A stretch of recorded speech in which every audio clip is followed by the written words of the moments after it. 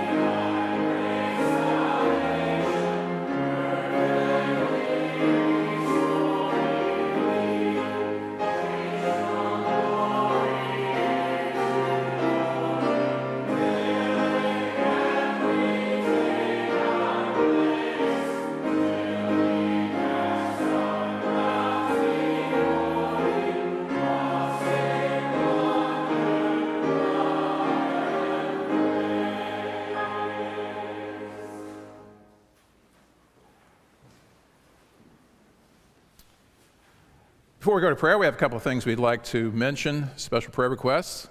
Some of you have perhaps noted that Lois Kennedy has not been with us for a while, and she is moving back to Columbia to be near with her children, and she'll be moving into an assisted living complex there in Columbia. So as you think of it, please pray for Lois, and we're certainly thankful for the months that she spent with us and her good contribution to the life of this flock. And so be in prayer for Lois as she makes that transition. Let's go to the Lord in prayer. How we thank you, Heavenly Father, for the love divine that excels all other loves. We thank you for the Lord Jesus Christ, our Savior. We thank you for this opportunity to be in your house with God's people, and for the unspeakable privilege of going before your throne of grace in prayer. We lift up Lois and ask that you would be pleased to give great grace and strength to her, and bless her son and daughter as they help her make this transition. And I pray, Father, for your hand of healing upon her, and that you might keep her in good health and in good spirits, and may she receive good spiritual nourishment where she is. Father, we thank you for this group. We thank you for our visitors who are with us today. We praise you for them, and we ask that you would meet the needs of their lives and hearts through the preaching of the Word of God and through the power of the Holy Spirit in applying that Word. Father, we thank you for this Memorial Day holiday. We do thank you for the men and women of this country in particular who have given their last full measure of devotion that we might enjoy the liberties we have. And we pray, Father, that you would meet the needs of those servicemen and women who are protecting us now, and we thank you for them. Father, we come before you asking that you would forgive us of our sins. And Father, you've told us that if we say we have no sin, we deceive ourselves and the truth is not in us, and that we actually make God a liar. And Father, we claim the promises that if we confess our sins, that you are faithful and just to forgive us our sins and to cleanse us from all unrighteousness. Father, we claim that promise and confessing and begging your forgiveness for those things we did this week that we should not have done. And we beg your forgiveness for not doing what we should have done. And we beg your forgiveness for presumptuous sins that simply came in and out of our radar so quickly we don't even recall them. And Father, help us to go back to the cross of Calvary and understand what was at stake as Jesus took our sins upon himself and bore them in his body on the tree. And Father, we thank you that he ever lives to intercede for us. And we thank you that we come before your throne of grace through that great and marvelous and wonderful Savior, Jesus Christ. And I pray that today, in this service and at White Oak Baptist Church always, that name would be precious to us, because it is the name that is above every name. And Father, we know that all creation in heaven, in earth, and under the earth will bow and acknowledge that Jesus Christ is Lord to the glory of God the Father. May we do so today. May we humble ourselves, bow our heads and our hearts with grateful thanksgiving to the marvelous Savior and coming King, Jesus Christ our Lord, in whose name we pray. Amen.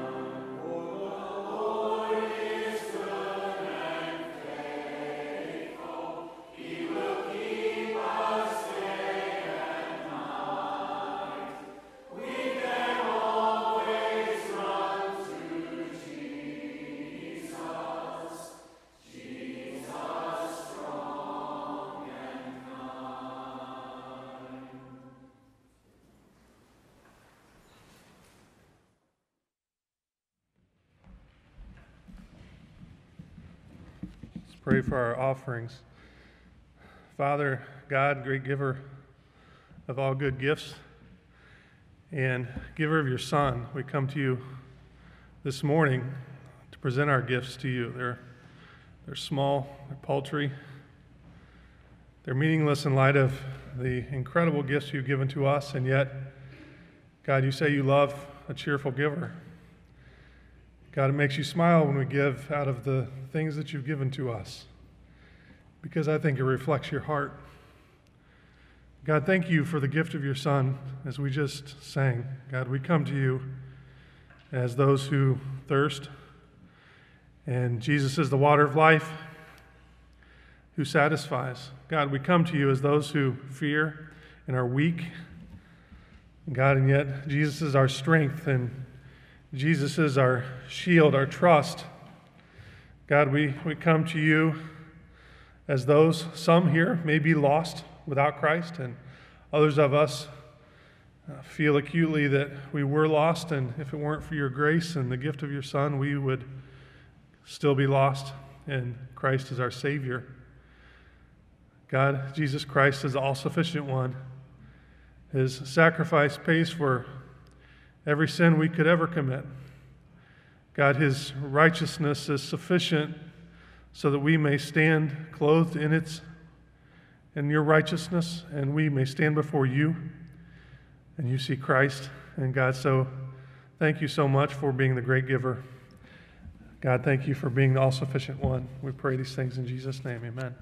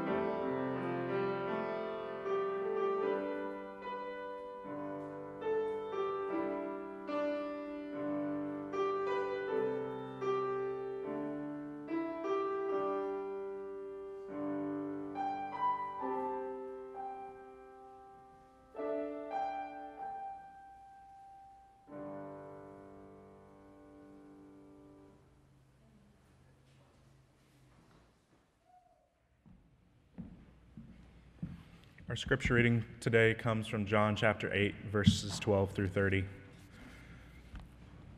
Again, Jesus spoke to them, saying, I am the light of the world. Whoever follows me will not walk in darkness, but will have the light of life. So the Pharisees said to him, You are bearing witness about yourself. Your testimony is not true. Jesus answered, Even if I do bear witness about myself, my testimony is true, for I know where I came from and where I am going. But you do not know where I came from, nor where I am going. So you judge according to the flesh. I judge no one. Yet even if I do judge, my judgment is true. For it is not I alone who judge, but I and the Father who sent me. In your law it is written that the testimony of two people is true. I am the one who bears witness about myself, and the Father who sent me bears witness about me. They said to him, therefore, Where is your Father?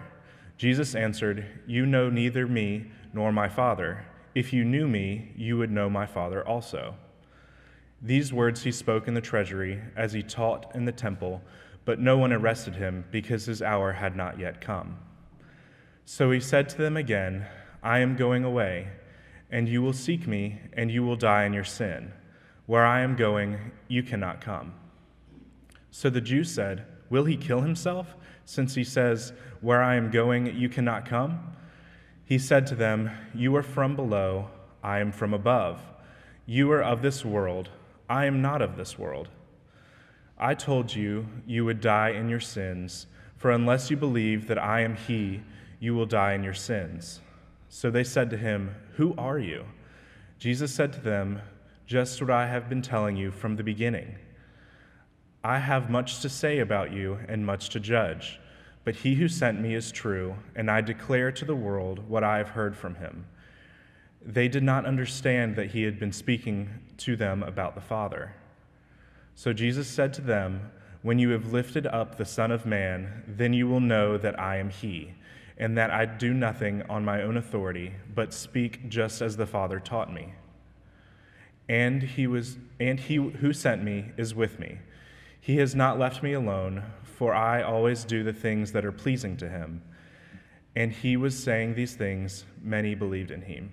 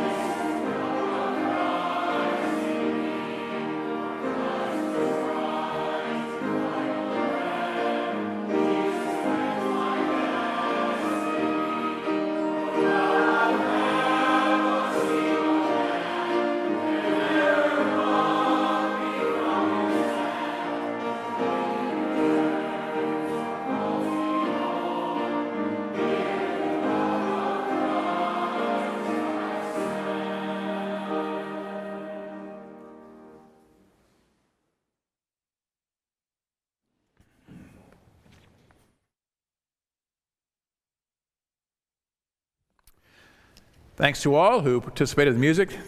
We appreciate it very much. If you have your Bibles, please turn first of all to 1 Peter chapter 5, verses 1 through 4. In the Pew Bible, that's page 955. We will return in a moment to Deuteronomy chapter 9, which is our primary text for the week.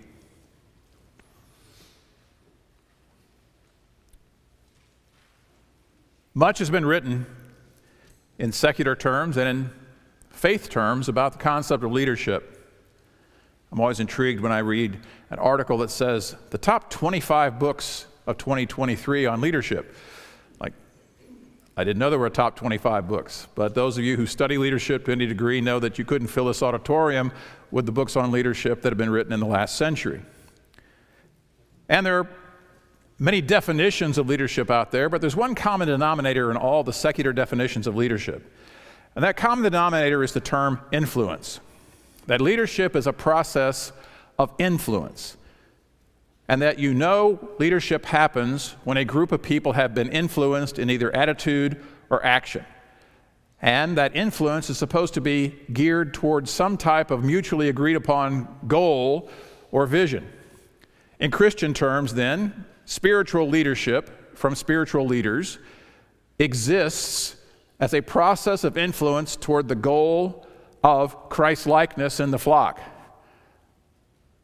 of people being brought closer to the image of God through the image of Christ, of people having Christ formed in them. Now, there's much else to say about leadership, but Peter says some good things about it in 1 Peter 5 in the first 4 verses, preparatory to our study in Deuteronomy chapter 9. Peter says, "So I exhort the elders among you as a fellow elder and a witness of the sufferings of Christ, as well as a partaker in the glory that is going to be revealed." All right, let's stop there. He's talking about the term elder. That is the first of 3 terms the New Testament utilizes for what I think is one office. The first term he uses is elder. And notice here he does not claim authority as an apostle. In this passage he's saying, I'm talking to you who are elders in the church, those of you who are pastoring churches in modern terms. And I'm speaking to you as one who is a fellow elder. I'm not speaking to you in apostolic authoritative terms. We have the second term in verse 2, shepherd the flock of God that is among you. And now we have the third term, exercising oversight. Shepherd we get the word pastor from that term shepherd. So you have elder and you have shepherd. The third term is brought about by that term oversight. The term there is overseer. The King James traditionally translates that as bishop.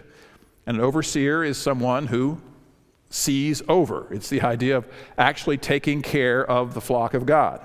So you have elder, you have pastor, and you have overseer. Now these people do this because you're to shepherd the flock of God that is among you. This is not my church per se. Now in vernacular, I will tell people I pastor this church, and I'll refer to you as my church, and I might refer to you as my flock, just by way of introduction to what I do. But in real terms, I am not the pastor of my flock. I am the under-shepherd of God's flock. You belong to Christ. And I've been called by God's grace to minister to you, and I think in these 3 capacities, as elder, as shepherd, and as overseer. But notice these restrictions. These men are not to do this under compulsion. No one makes you do it, but willingly, as God would have you, not for shameful gain. Let's pause there and see, how many pastors are getting rich? More than you'd think. And there's more kinds of gain than money. You do not do it for shameful gain, but you do it eagerly, not domineering over those in your charge, but being examples of the flock. That's the primary basis for which we have influence, is the concept of example. You're supposed to be examples of the flock if you're called to this ministry.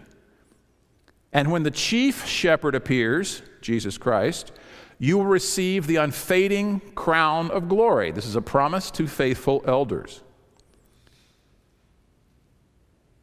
Now, one of the things that elders, pastors, overseers do is intercede for the flock.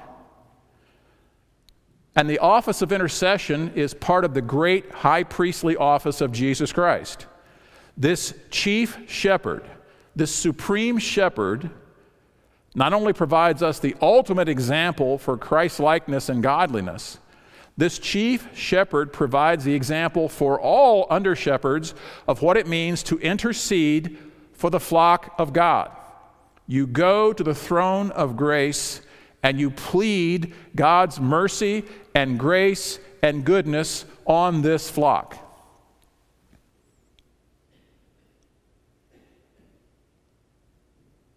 Now let's go back to Deuteronomy chapter 9. In one of the really great chapters about intercession, we're going to find certain things out.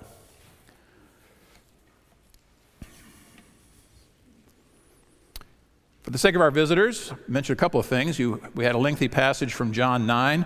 We are in the process of, as a church, on Sunday mornings reading through the Gospel of John, so we have some fairly sizable chunks that may or may not relate to the message, but I always find more often than not they do. And you'll also notice that we're seeking to memorize as a flock the first epistle of John, and so we have that divided into 2 verses per week, and I hope that you're making some progress there. And we're now in Deuteronomy. This is our 11th message in the book of Deuteronomy, and we're in chapter 9. Let's read this chapter. It'll take a little bit, but it's God's word. It's important. Moses is writing here, more literally speaking, and someone is probably recording it. And this is one of the sermons, or part of one of the sermons that he's preaching to the people of Israel on the plains of Moab before they go in to take possession of the land. Hear, Israel, you are now about to cross the Jordan to go in and dispossess nations greater and stronger than you, with large cities that have walls up to the sky. The people are strong and tall, Anakites. You know about them and have heard it said, who can stand up against the Anakites? But be assured today that the Lord your God is the one who goes across ahead of you like a devouring fire. He will destroy them. He will subdue them before you, and you will drive them out and annihilate them quickly as the Lord has promised you. After the Lord your God has driven them out before you, do not say to yourself, the Lord has brought me here to take possession of this land because of my righteousness. No, it is on account of the wickedness of these nations that the Lord is going to drive them out before you. It is not because of your righteousness or your integrity that you are going in to take possession of their land, but on account of the wickedness of the nations, these nations. The Lord your God will drive them out before you to accomplish what he swore to your fathers, to Abraham, Isaac, and Jacob. Understand then that it is not because of your righteousness that the Lord your God is giving you this good land to possess, for you are a stiff-necked people. Let's pause and talk about stiff-necked. It's a phrase that comes to us probably from the world of cattle. It may refer specifically to an ox or a bull that's in harness, and the strength of that animal is in its neck, and when it decides to be stiff-necked, it's difficult to turn. On a smaller scale, maybe you've had a dog like this. You know, I used to have a dog, and if he didn't want to go, we wanted him to go, we'd have him, on a leash, and you would drag him. He would dig his feet into the carpet or on the floor, stiffen his neck, and basically say, I will go, but under compulsion, I will not help you. You must drag me. I am stiff-necked. That's kind of what's going on in this passage. It's like God can obviously make them do what he wants them to do, but in this case, he's receiving no assistance from them. They are stubborn and willful. Verse 7, remember this and never forget how you aroused the anger of the Lord your God in the wilderness. Now let's pause here for a second. When he says you, this generation is the generation that did not sin initially, That generation passed on. They were essentially the dross that was refined out. But he is linking them to their ancestors much in the same way that we are linked to our fleshly father Adam. We still have within us the capacity to sin as our forefathers sinned. From the day that you left Egypt until you arrived here, you have been rebellious against the Lord. At Horeb, Sinai, you aroused the Lord's wrath so that he was angry enough to destroy you. When I went up on the mountain to receive the tablets of stone, the tablets of the covenant the Lord had made with you, I stayed on the mountain 40 days and 40 nights. You can read about this in Exodus 30 through 32. I ate no bread, drank no water.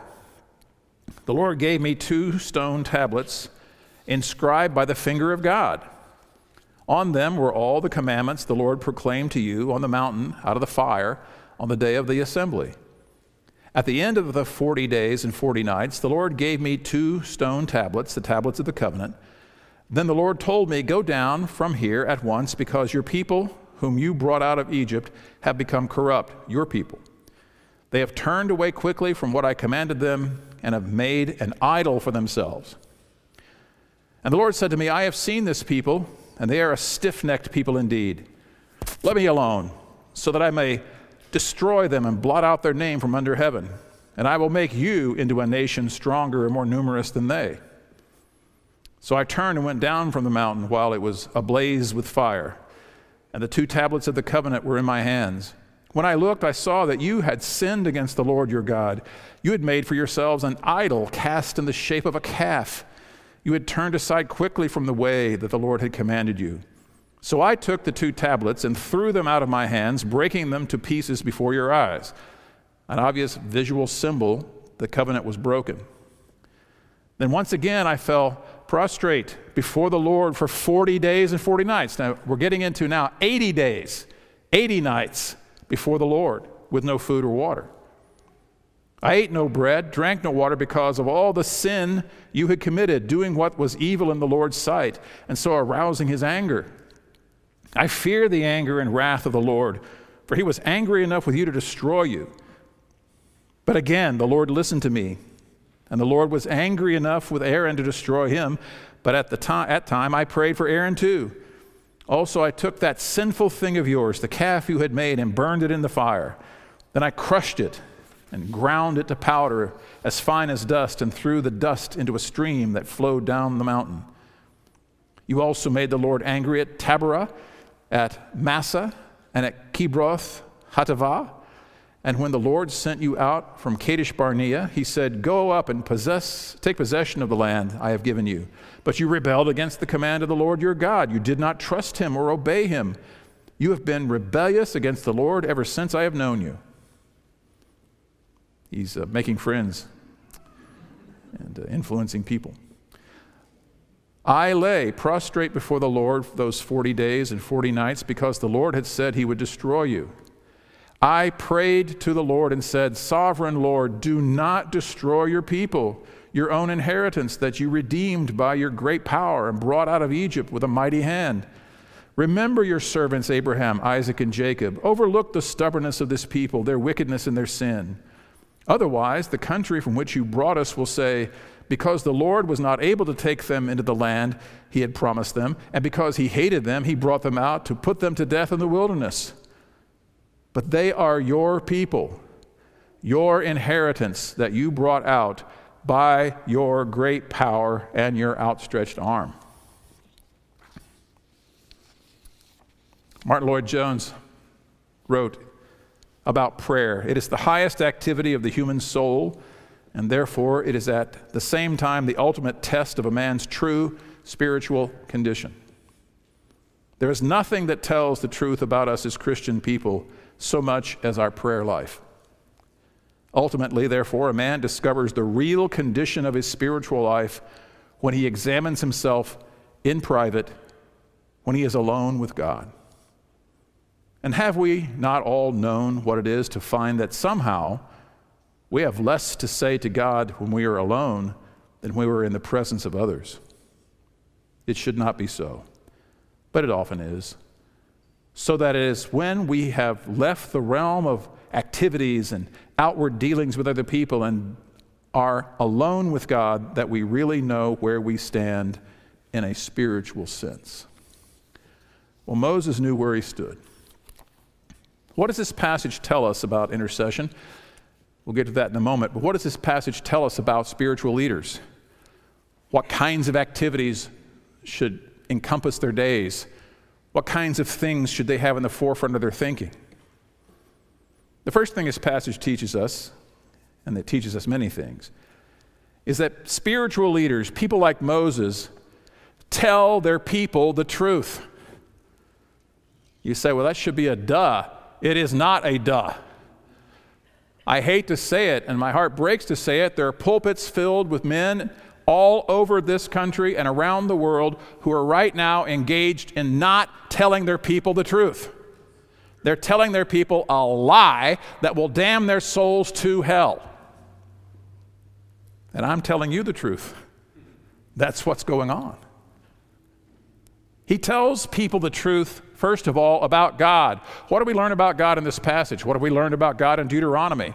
He tells people the truth that God is a personal God. We're not dealing with a force. We're not dealing with a concept. We are dealing with Yahweh, the Lord God. That is his personal name, the great I am. And part of what preaching is supposed to do and what pastoring is supposed to do privately as well as publicly is this: introduce you to your God. Who is he? What is he like? What does he say? What is he doing? What are his characteristics? Folks, sometimes it's just good to get alone with God and think about God. What is he like? He's personal. This passage shows us that he has great power. We know God is an all-powerful God. He can do anything he chooses to do, and nothing can stop his will. We also see this as a providing God, is he not? Does he not give these people food to eat? Does he not give them shelter? Does he not keep their clothes from wearing out, their shoes from wearing out? Does he not indeed feed them with manna from heaven? He provided all through these wilderness years, and still so many of them did not acknowledge him as he truly is. Is he not a passionate God? Does this passage not introduce us to a God who can be merciful, but who also can be wrath? Folks, we have to take God as he is in the Scriptures, and we stress he's a God of love, and we stress he's a God of mercy, and we stress that he's a God of grace. And we should, and we always should. But we cannot pick and choose the attributes of God. And this God with whom we have come to deal is a God of holiness. He is absolutely, perfectly holy. There is no sin about him. There is no darkness about him. And part of that holiness is a divine wrath against sin. But he's very patient, is he not? Patient with the Amalekites, patient with all the other tribes that dwell in the Holy Land, giving them hundreds of years to repent and turn to him, patient with this stiff-necked, rebellious people, patient with you, patient with me, long-suffering with you, and more than long-suffering with me. He's a patient God. So much more we could say, but we'll leave it at that. Spiritual leaders tell people the truth. They tell people the truth about God, and they tell people the truth about themselves. The Scripture talks about a people having itching ears. That there's going to come a time when preaching is going to have to be, what do these people think they want, and how can I satisfy that itch?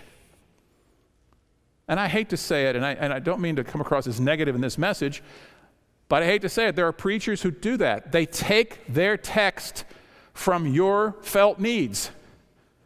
And that's a lousy way to pick a text. First of all, what are your needs? I'll tell you what the truth is about your needs. If you have food and raiment, therewith be what? Content. Nothing else is a need. Nothing else is a biblical need, including your self-esteem. Including your self-esteem. Now, folks, to the best of my ability, and as I understand the Scriptures, I'm telling you the truth. If you have food and raiment, you can be content. Everything else is peripheral, unessential. It really is. And the reason why we have problems with self-esteem is because we do not esteem God enough. Our dwelling is not on Him, our dwelling is on us. Folks, there is nothing good that dwells in your flesh, absolutely nothing. Why ponder it? Why think about it? And why make it the thing that drives your choices? Why not allow the God of heaven, this holy, good, patient, long-suffering God, be the one who drives your so-called needs and wants? We are not always righteous in actions or character. We don't walk according to who we are really in Christ. Paul has to write entire letters to the Corinthians, to the Galatians, to do what? Correct their bad behavior, correct their bad thinking. And the Apostle Paul, as loving and long-suffering as he was as a pastor, has to say, I do not commend you. I speak this to your shame. Folks, if your pastor is not giving you biblical correction where the Word of God gives correction, he's not a faithful pastor. He is not. Now, we can go overboard and turn every church service into some kind of a harangue and lay guilt trips on everybody all the time. That's not biblical preaching either. But folks, we do have a thing called the law. And this law is righteous and good and holy. And we're not saved by keeping the law. We are saved in order to keep the law, as revealed by God. We are indeed prone, like this people, to rebellion, to stubbornness. I know I am. But this is really the key element of sin. We are prone to idolatry. More about that in a moment. But also there's a competing truth, maybe even a superseding truth. You are God's people. Prone to wander, Lord, we feel it. Prone to leave the God we love. But we are God's people. This passage tells us what the New Testament tells us, that His people are His inheritance, His special people. In 1 Peter 2, same book we looked at a moment ago, the apostle tells us in verses 9 and 10, but you are a chosen race, a royal priesthood, a holy nation, a people for His own possession. I love the King James, a peculiar people. I'm always reminded of that phrase that comes from Eudora Welty's short story, The Petrified Man, referring to somebody who said they said, this guy's peculiar. Well, is he ha-ha funny? Or is he ha-ha peculiar or funny peculiar? You know, there's sometimes when Christians are just ha-ha peculiar. You know, like we just are weird for weird's sake. That's not what God has in mind. We are peculiar in the sense that our translation says we are people of His own possession. Exactly what Moses said to God about the people of Israel. And he goes on to say, that you may proclaim the excellencies of Him who called you out of darkness into His marvelous light. Once you were not a people, but now you are God's people. Once you had not received mercy, but now you have received mercy. So there's a duality of biblical preaching from spiritual leaders. And that duality is we tell you what you're really like in the flesh, and we fight it tooth and nail. And we mortify it, as the old Puritans said. And then we also declare to you who you are in Christ. Redeemed, born again, bought back from the slavery of sin. You're now God's people, His royal priesthood, His own peculiar possession. You are sons and daughters of the King. Are you prone to wander as sons and daughters of the King? Yeah, I am. Pastor, did you live a sinless life this week? I did not. And I'm not saying that joyously. I'm saying that out of shame. I didn't live a perfect life this week. Much I have to confess before God. But thanks be to God, He's my Father and He hears me. And thanks be to God, my sin is not resulting in condemnation, because there is now no condemnation to them that are in Christ Jesus. My sin has interrupted my good and true fellowship with my Father, just as you might sin against your father, and it might interrupt, bring a tinge to that relationship temporarily, but it does not alter the fundamental relationship. You are God's child in Jesus Christ if you've confessed your sins and turned to him, and nothing changes that. And less than that is not the truth.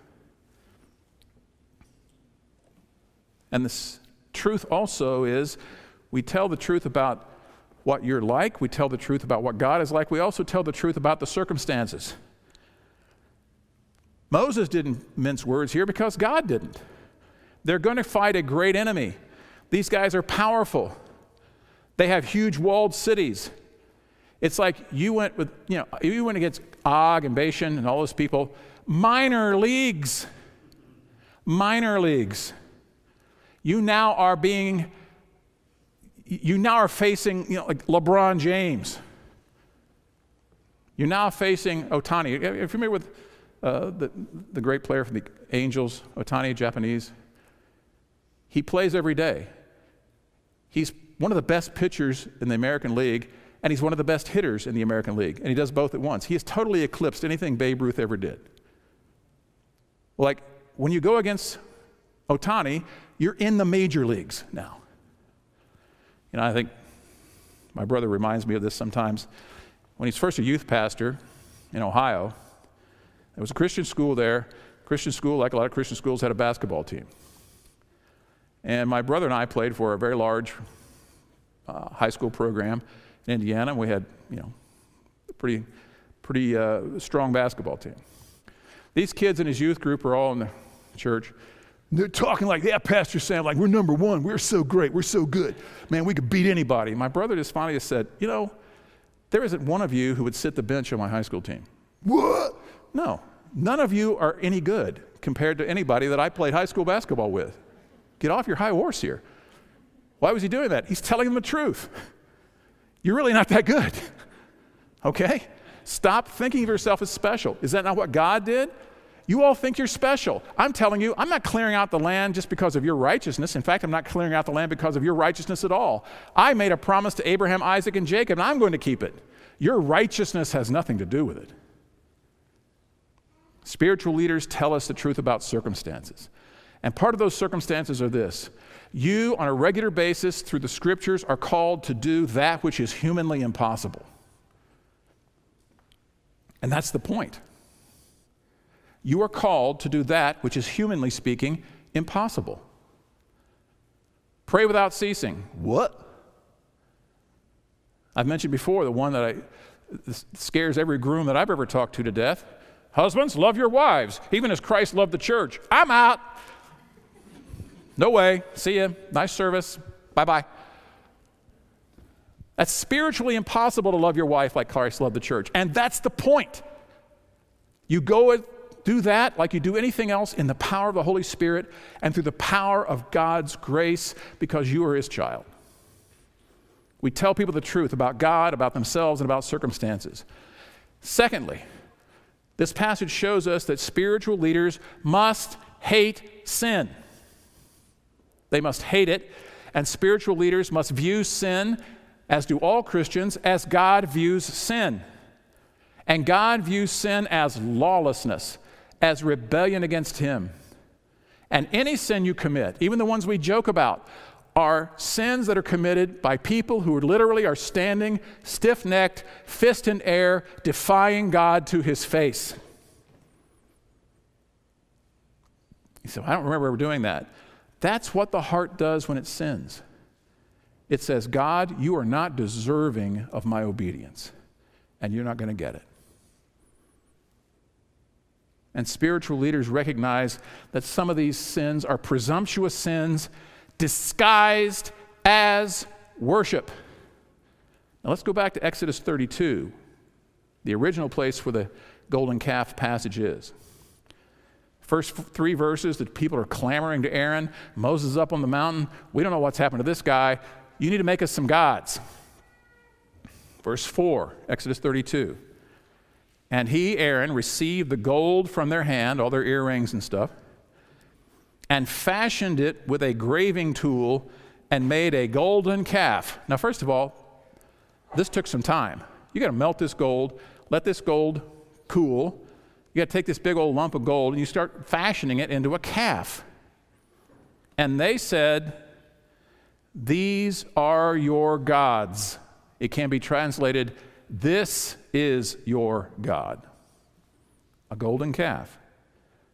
But the story almost gets worse. "These are your gods, O Israel, who brought you out of the land of Egypt." This calf was invented just a few minutes ago. How could it have brought us out of the land of Egypt? Verse 5, "When Aaron saw this, he built an altar before it.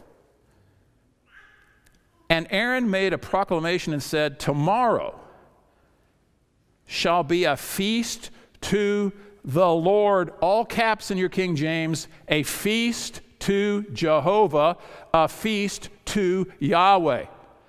I've got this golden calf that I fashioned, likened to all kinds of golden calves or calves of various kinds that are pagan gods of the people.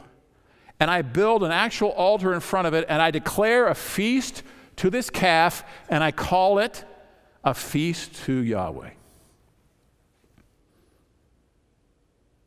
And they rose up early the next day and offered burnt offerings and brought peace offerings. And the people sat down to eat and drink and rose up to play, to revel. "It's been a good day to be in the Lord's house. Let's go to Golden Corral and have a good time." And we just worshiped a golden calf and we called it God. Folks, I'm telling you the truth, and I'm not lying. How many church services are conducted in such a way as to say, "We are worshiping Yahweh, but we will worship him out of our own flesh, and we will borrow all the things from the world that we can borrow to accomplish that worship. But we're okay. It's in the name of the Lord." I love what Daniel Block says about this. "But the rebellion at Horeb represents a particularly sinister form of idolatry. This is syncretism at its cleverest, the amalgamation of religions. In his dedication speech, Aaron had declared, 'These are your gods, O Israel, who brought you up out of Egypt,' constructed an altar before it, and then announced the following day as a holiday, a festival to the Lord. The words and actions appear orthodox, but the form is entirely pagan and in direct violation of Yahweh's explicit command. This is a serious and pervasive problem in Western worship." He's talking about the United States, places in the West, Canada, England.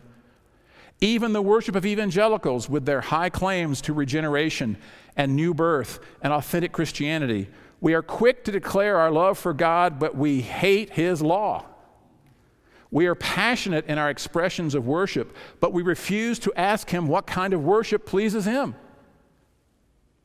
Instead, we take our idioms from the pagans around us. We claim new life in Christ, but then we replace Christianity with a fertility religion, perverting slogans like 'God has a wonderful plan for your life' into a health and wealth gospel.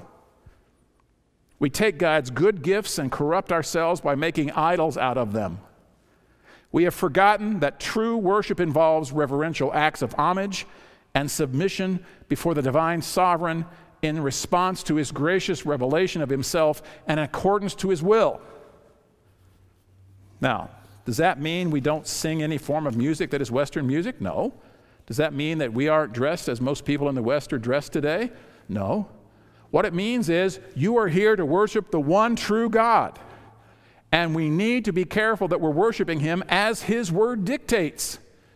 And we do not allow his worship to be influenced unduly by those mores of the world. And why do we do that? These people were afraid, these people were fearful, these people were rebellious, and they demanded that something be made with which they were familiar.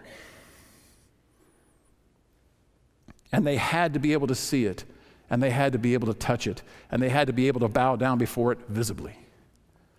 Now, I'm not going to go through a plethora of things that perhaps even I have preached on that really was borrowed from the culture. I'm as bad as anybody else about that if I'm not careful. But I am saying, without getting into this highly prescriptive language here, we as White Oak Baptist Church must be sure we're worshiping Yahweh as Yahweh has commanded and not as the world dictates. And that's why we are very careful about our choices here. Not because we want to be unduly conservative, whatever that means. We want to be holy as He is holy, and we want that to translate into a worship that is holy. And finally, and most importantly here, I think, or at least as important, spiritual leaders must intercede for God's people. One pastor put it this way: intercession is not a ministry done from a place of strength and competence, but always as a desperate sinner praying for fellow desperate sinners. We identify with those we pray for because we are just like them. Moses was just like the people. Oh, not in so many ways. He was a man who was indeed after God's own heart in some ways, like David was. But he was a man of flesh. He was a man prone to anger. He was a man tempted by sin. He was not God himself, and he understood that. But Moses, first of all, prayed selflessly. He prayed for his people and not for his own self-aggrandizement. What did the Lord say? Let me alone. Let me destroy these people. I'm going to blot them out from the name of the earth. But notice this promise. This is from the lips of God himself. And I will make you into a nation stronger and more numerous than they. Moses, get out of my way. I'm going to wipe them out, and you're the new Abraham. I'm starting over. Now, let's don't gloss this. This is Moses on his face before God, interceding for this sinful people that they not be destroyed. And this God says to him in no uncertain terms, get out of my way. I will make you Abraham. Now, is that temptation? Can't call it that. It comes from God himself. He doesn't tempt man. But internally, does Moses give this some thought? Apparently, he didn't give it much thought, because not only did he pray selflessly, he prayed sacrificially. He spent 40 additional days before the Lord on his face, begging God. He prayed boldly, Father, don't do this. He's literally talking to God and saying, God, you can't do this thing. He said, whoa. Who are you to go before God and tell him you can't do something? But what is he telling him? You can't do this thing because you are a just God and you know what you said. And these are your people and they are your flock. And you said you were going to lead them and not destroy them. And I'm begging you, Father, to keep your word. Oh, Moses was put to the test. Really put to the test. And he came forth as gold here because he said, Lord, in essence, I can't let you do that. And I'm begging you for your people.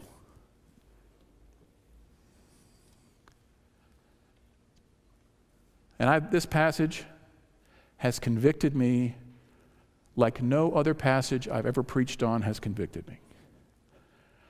I don't pray for you like that. And I'm sorry. Please forgive me. Oh, I pray for you all the time. I pray for you by name all the time. But I just wonder, have I ever gone before you in this manner, on my face before the living God and begging him to sustain you by his grace? Oh, there's all kinds of things we can pray for in terms of intercession. We don't have time to cover them all. But when you pray for me, and I believe you do, how about 1 Thessalonians 1, 2, and 3? We give thanks to God always for you all, making mention of you in our prayers, remembering without ceasing your work of faith, labor of love, and patience of hope in our Lord Jesus Christ in the sight of our God and Father. And then he follows that up in chapter 5, verse 25. Brethren, pray for us. In what way? This same way. This same way. I'm not super saint. The deacons of these churches are not super saints. We are flesh and blood, prone to wander, like all of you are. Pray for us as we pray for you. I would say pray for us even more than we pray for you. How about giving us opportunity to actually preach? Colossians 4, with all praying also for us that God would open unto us a door of utterance, the King James says, to speak the mystery of Christ, for which I am also in bonds, that I may make it manifest as I ought to speak. When you pray for me, yeah, I've got physical needs. Knees are wearing out. That's okay. I'll get new ones. But this is what I need, that I might be able to make Christ manifest, that I might be able to speak to you as I ought to speak.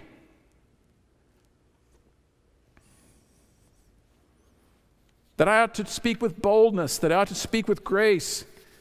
And how do I pray for you? I pray that the monstrous Satan of this world, more powerful than the Anakites, with minions to do his will, who wants to devour you as a lion devours its prey,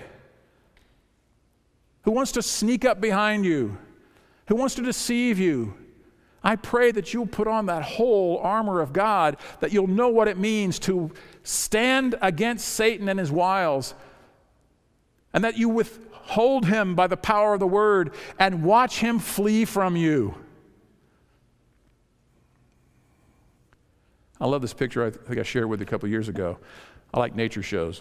My wife hates nature shows. I like nature shows.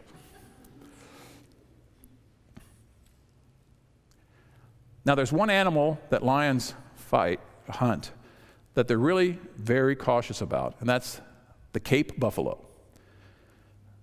The Cape buffalo is the one time when the males go out with the females and hunt, because they know they got something. This is roll up your lion sleeves. We got a job. It's a Cape buffalo. And they are dangerous animals. And I saw this one. It was so interesting. This pride of lions was going out. They had this herd surrounded. And they were trying to pick off Cape buffalo. And suddenly this 2 or 3 huge bulls just turned and just charged those lions, absolutely charged at them. And like kittens, these lions literally scurried up this tree. And there's this Cape buffalo, munch, munch, munch on the grass beneath that tree. And there's this 4 or 5 lions sitting there on the limbs like, well, I got nothing, you know. And I thought about that. You say, well, Satan acts like that? The Scripture says he does. The Scripture says that when you stand against him in the power of the Lord and in his might, he flees. Because you have on the armor of God. One of my prayers for you is that you will understand in Christ who you really are. And that you will be removed from fear, that fear will be cast aside. I pray that when you have anxiety, that you'll cast them on Christ who cares for you. I pray that when you have anxiety, that you will come to him in prayer and supplication with thanksgiving, and that the peace of God would guard your hearts and minds in Christ Jesus. I pray that you might be strong in the Lord and in the power of his might. I pray that you might know to the fullest capacity who it is that you serve and who it is who fills you. In short, I pray that Christ will be formed in you. That's the kind of thing Moses wanted. He lays before the Lord 40 days and 40 nights after having been deprived of food and sleep for 40 days and 40 nights, and he begs the living God to preserve his peculiar people. And do you believe God hears and answers prayer? I believe he does. Oh, Satan wants you to be afraid. He wants you to be fearful. He wants you to look at your flesh. He wants you to look inside for help. He wants you to look to the world for help. He wants you to go anywhere else but the throne of grace for help. And he wants you to be insecure. And he wants you to be self-absorbed. And he wants you to be influenced by the mores and the gilded age that we live in. But you don't have to be. Greater is he that is in you than he that is in the world. And Moses knew that. And Moses knew these mighty, giant people with their walled towers were as grasshoppers before the Lord. Proverbial ants. You say, well, sometimes I feel defeated. Sometimes I feel like Christianity is not really working that way. All right, let me ask you. Who built this church? I don't mean White Oak. I mean this church as part of the great church. Who's building that church? Say it with me. Jesus is building that church. And what did he say would prevail against it? Nothing will prevail against it. The gates of hell will not prevail against it. Everything that God has promised you in his word about what you're going to be and already are spiritually has been fulfilled. Done deal. And part of strength in faith is to live in the reality of who you really are, a kingdom of priests unto God. Prone to wander? Oh, wow. Lord, I feel it. A kingdom of priests unto God, help me to feel that too. And may that great truth of God's grace overwhelm me. And may the things of earth grow what? Say it with me. Strangely dim in the light of his glory and grace. Let's pray.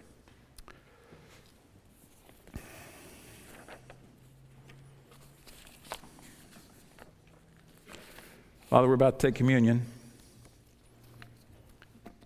And in taking communion, we are declaring that we are united with you and that nothing can separate us from the love of God, which is in Christ Jesus. Help us to take this communion with great satisfaction, knowing who we are, who we serve, and help us, Father, to live out what it means to be a kingdom of priests unto God. In Jesus' name, for his sake, amen.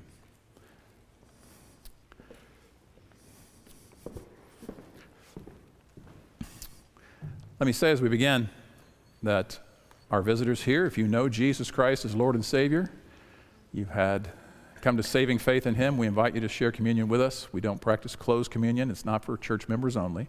If you're here and you know the Lord Jesus Christ, we invite you to the table. And we also want to say that we celebrate that union we have with Christ that's also manifested in the union we have with each other. We are brothers and sisters in Christ, and we celebrate that. Father, we thank you for this opportunity. Help us to take this bread and this cup reverently, but joyously. In Jesus' name, amen.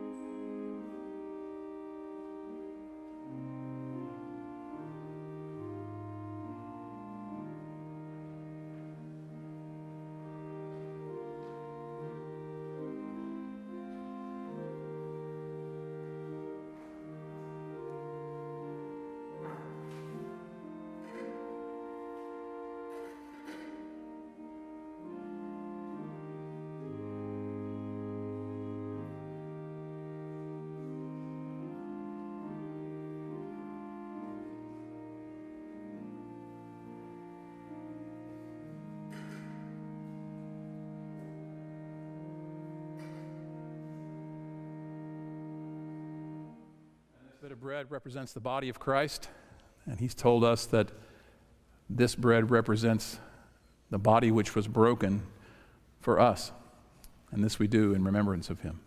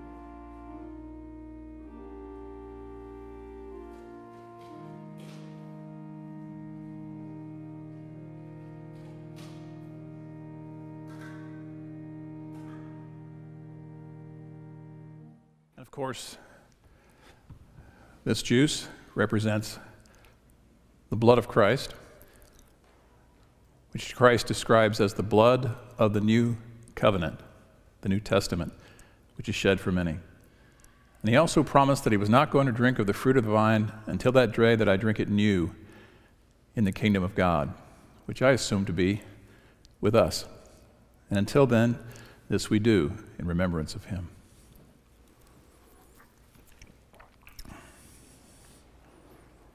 And when they had sung a hymn, they went out. Jeff is going to lead us in a couple of stanzas, and as soon as that hymn is over, you are dismissed. God bless you all. Have a wonderful, wonderful Lord's Day.